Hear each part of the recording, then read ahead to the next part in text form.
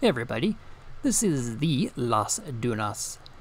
Oh, I should say I should say this is Las Dunas Drift Zone. The weekly challenge is 180,000 points using an S2 998. Anything goes. So for the fourth week in a row, we have ourselves a drift zone in the S2 class, which is so exciting. This one you can do from either side, however. Whether you start over here or start over here on this end. It's relatively flat all the way through. A lot of swinging back and forth on this one. There's not a whole lot of sharp curves, especially like once you get to right through here, this stretch here. You're just kind of swinging back and forth. Let's go ahead and get to our usual spiel here. But before we get started, for drifting, we pretty much need to have anti-lock brakes off, traction control off, stability control off, and you don't need to, but I do prefer and recommend shifting to manual. And like the last several weeks, I'm going to be using the rear-wheel drive Dodge Viper.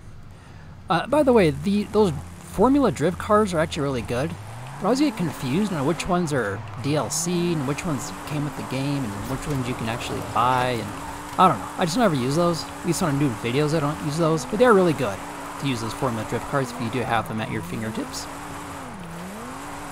But here we go. This Viper seems to suffice most of the time. Oh, a lot of control. A little quick. Try to take advantage of these curves if you can. I've come to favor this Viper quite a bit more than that Mustang, actually. I might bust out that Mustang too. We'll see here. Where are we here? Oh wow, we're at the end and we are at 189,363. Alright, that takes care of the drift zone. Let's go and whip out that old Mustang RTR and see how we do. And here's that Mustang. I'm going to give it a go in first gear though. Let me try something a little different here. You have to use, on these all-wheel drive drifters, you gotta tap the e-brake a little bit more than you normally would. You just get going so much faster. Look at that flying through here. Why didn't I get the 180 though? That's the question. Oh, come on, let's get some pointage. See, 180 just seems like a lot.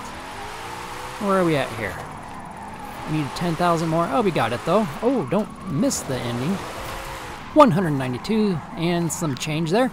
But that does take care of it in both the all-wheel drive or the rear-wheel drive, whichever you guys prefer on using, or use somebody else's car. They don't care. Alright, see you guys later.